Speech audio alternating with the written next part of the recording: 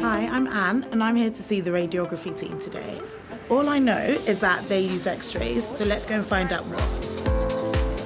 So what are you doing here? Today we've just done a chest x-ray of this patient. So can you tell me what I can see here? These are her 2 lungs, and this is the patient's heart. This is air in her stomach. If there's something wrong, usually we'd write a red dot, and then we'd call up the doctors to let them know. Perfect, so we're going to do a scan of your chest today.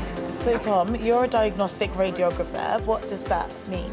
So our job is to create images of patients with potentially illnesses or serious life-threatening conditions.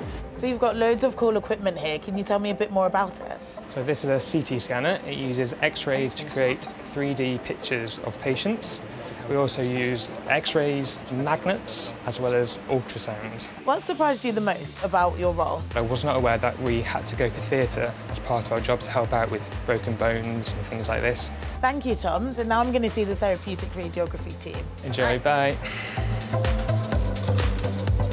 I was with the diagnostic radiographers. You're a therapeutic radiographer. What's the difference? So diagnostic radiographer is more about the imaging of patients, and a therapeutic radiographer is the treatment mainly of cancer patients, and we use high-energy X-rays to deliver that treatment.